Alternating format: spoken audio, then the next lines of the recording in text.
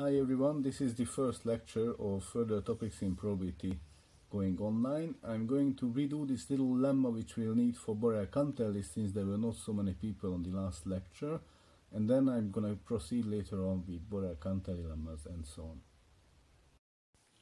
So the lemma we're proving is the following. Let AK be a sequence that's between 0 and 1, and AK goes to 0. Okay? The question we're looking at is the following. If we have a product from 1 through infinity of 1 minus the AKs, the question is, will this product go to 0 or will this product stay positive?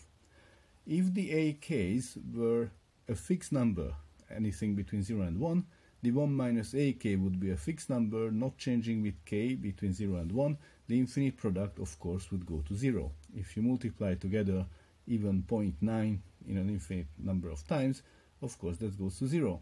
However, the AKs go to 0 themselves, so the 1 minus AKs go to 1. The things you multiply together are closer and closer to 1, so it's not at all clear if the product is actually 0 at the end or not. And so the lemma we're going to do, let me put here a little lemma here. The lemma we're going to do is the following. This thing, in the limit, the infinite product is 0 exactly when the sum of the AKs is infinite.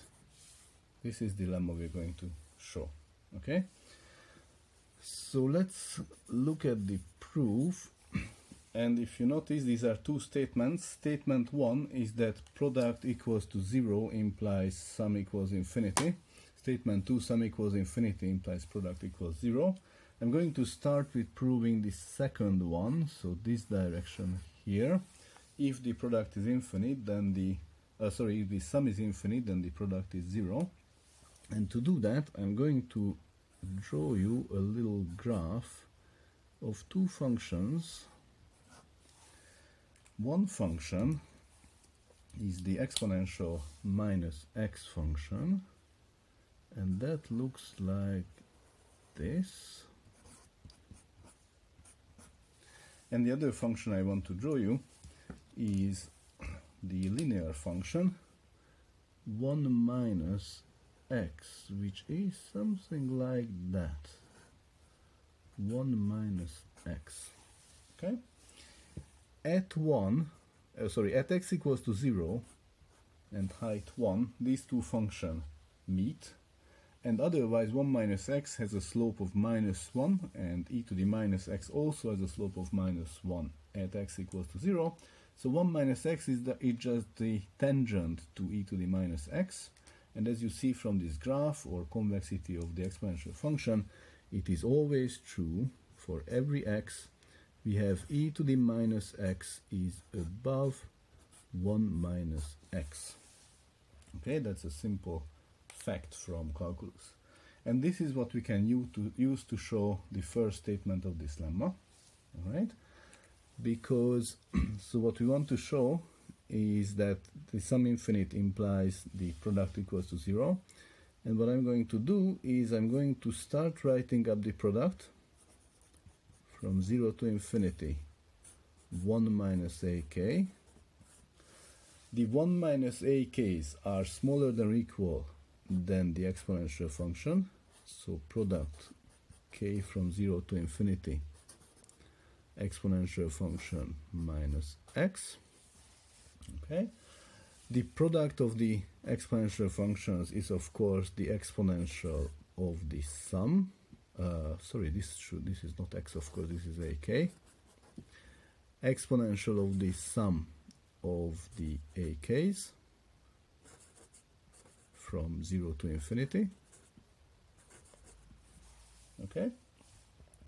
And so, if the infinite sum is infinite, if the infinite sum of the ak's is infinite, then you can easily see that e to the minus of this infinite sum is 0,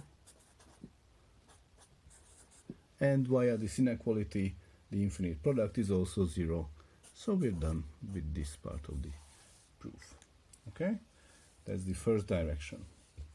Alright, I'm going to give this a page number 1, and let's then do the second direction of this lemma, which is pretty similar, but it's gonna be a slightly different function to start with. Okay, so the second direction, again, what do we want to do?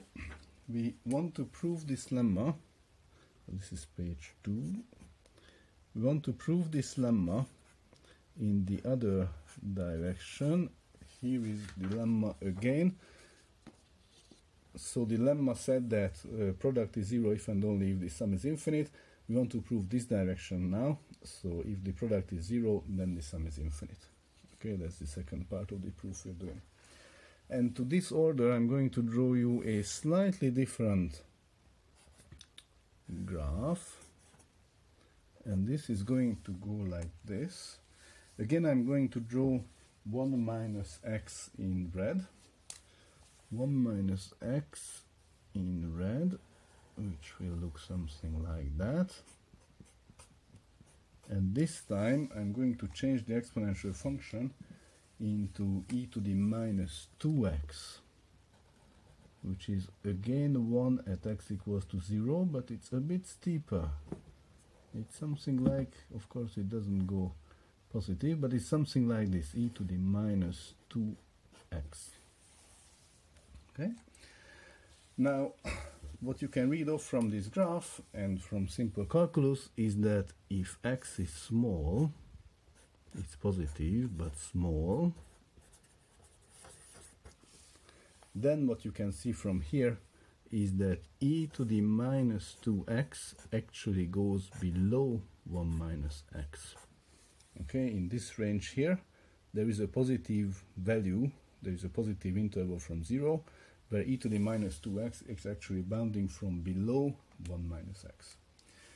Now, one thing we assumed is that the ak go to 0.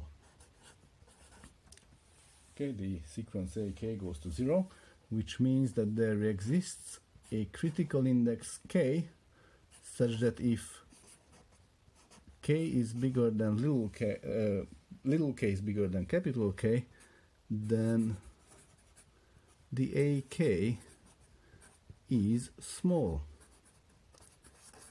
for this purpose here, for the estimation we have to hold.